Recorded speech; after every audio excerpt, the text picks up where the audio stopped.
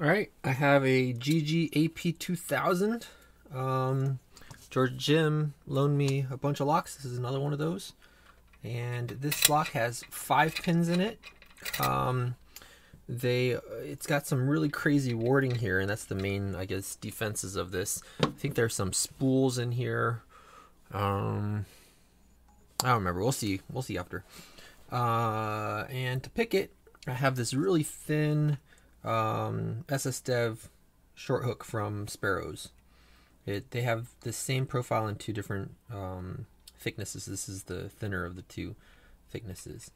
See which way I want to open this.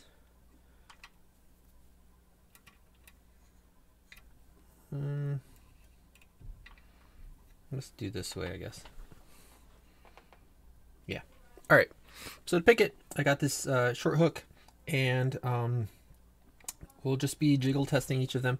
And it's a little bit tough to jiggle test because when you push down on a pin, you might have to then go another way for the warding, and then you have to push it for the warding. So you kind of like, going back and forth as you work your way down the warding. And that makes this thing a little bit of pain in the butt to pick. But, all right, the first pin is binding. Got to click out of it. And it is jiggling, so we'll leave that alone. Second pin is jiggling. Third pin, fourth pin, fifth pin might be binding. I'm trying to get on over it, but it's like almost, I guess it's touching that wording there. There we go, got past it a little. First pin now appears to be binding. Yep, first pin appears to be binding. Let me go ahead and push down on that. It can be tricky to stay on the pin too, as pin 1 is a very high lift. Or in this case, because I'm picking Euro style low drop, I don't know, high lift, what we refer to it as. All right, second one now seems to be binding. I'm trying to get underneath it. It's a little bit difficult.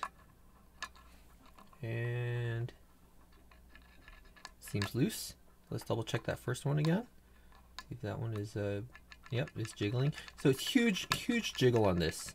I think that's set, but it could be in a spool. But there's huge jiggle on that. Huge jiggle on the 2. Third pin seems like it's touching the warding. Let's see if I can sneak over that. All right, gotta click out of that as I snuck over it. Fourth pin seems binding. Now the fourth pin is like touching the warding. I can't really jiggle pushing down on it. So the jiggle is as I push the diagonal of the pin, because it's like a pointed pin, and the curve of this, I'm forcing this between the warding and the side of the pin, and so as I push on it, I feel jiggle in the push-pull direction, right? Since I don't have room to push down it, so I can jiggle test that one like this as I push. And then, all right, and then the fifth pin feels like it's binding against the back there, maybe. Checking for, no, I think everything's jiggling back there. Let's check the front pins again.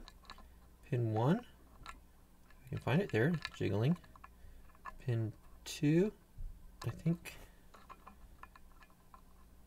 Pin 2 seems to be binding. Let's go ahead and try to get that guy pushed a little.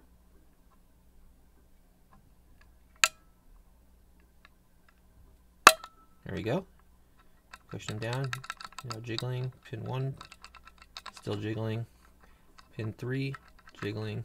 Pin 4, that push jiggle test is jiggling. And pin 5.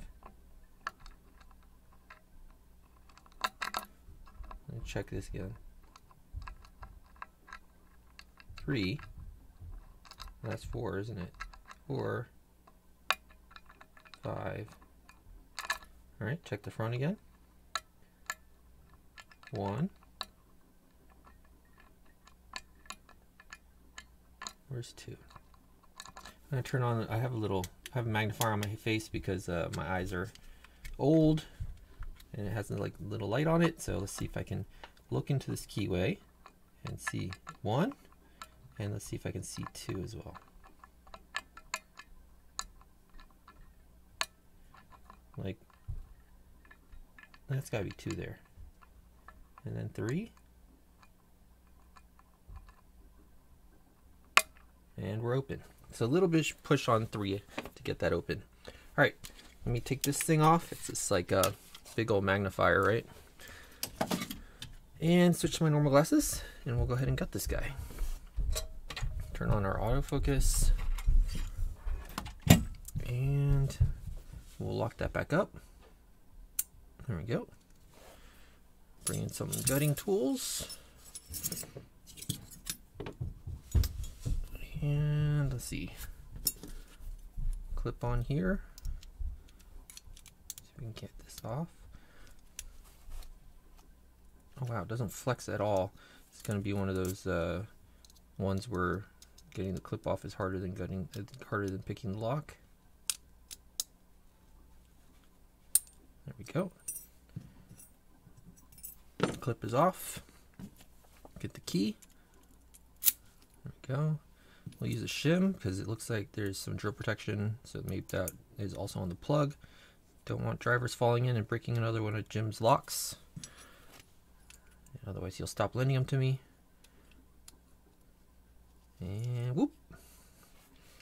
Alright, 5 pins. I picked this a few times and thought that there was a 6 pin here really high, which would have made this pretty nasty, but it's only 5 pins.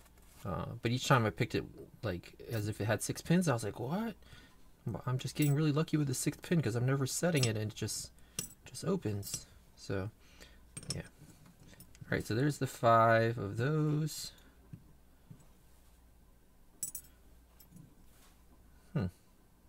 So you can see, let's zoom in some, that these pins are very, like they have a chamfer at the top, they're very rounded, and that's what gives that huge amount of jiggle, or part of what gives that huge amount of jiggle.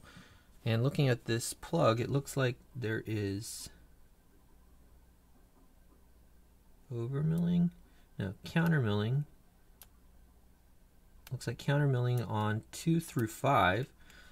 So you should have some thin lip spools in the top to interact with those. So number 1, oh, let's get this shim out of here. All right, number 1 is what is that? A multi-spool or serrated? I don't know what you would call that. Number 2, same deal, just a bit shorter. Number 3 is a regular little spool. 4 is the same as 3. And 5 is the same as those as well. Alright, so there's our pins. Yeah, just springs in here all the same, so I'm not going to pull those out. Looking at these, I wonder if those back ones even play. Like this one has a spool, but that one, this is almost like it looks like a no lift even.